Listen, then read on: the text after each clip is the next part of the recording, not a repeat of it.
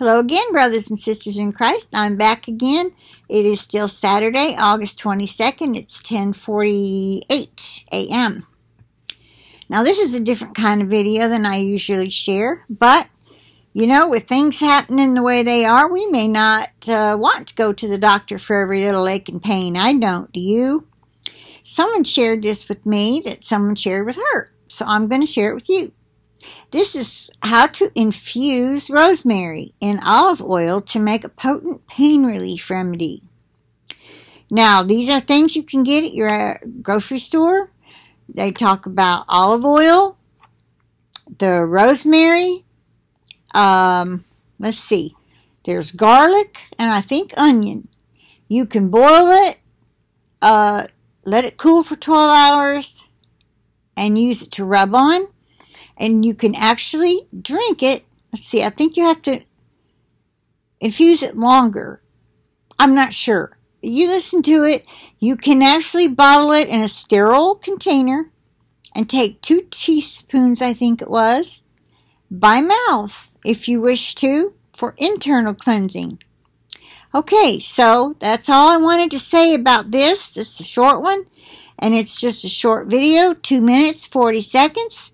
And if you like home remedies or want to be prepared for, you could have the recipe and all the ingredients in your pantry or refrigerator or wherever you keep these things. I guess the onions and the garlic cloves should be kept in the refrigerator, but I'm not sure. I haven't cooked with them in so long. Y'all can leave that in the comments if you want to, about where's the best place to keep onions and garlic cloves.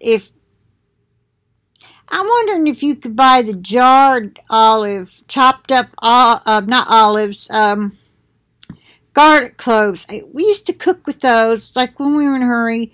We wanted to add fresh, basically fresh garlic, and didn't want to chop clove.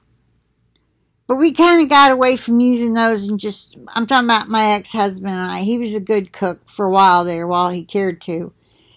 And he taught me how to chop up cloves of garlic and, man, he was a prep chef for a little while.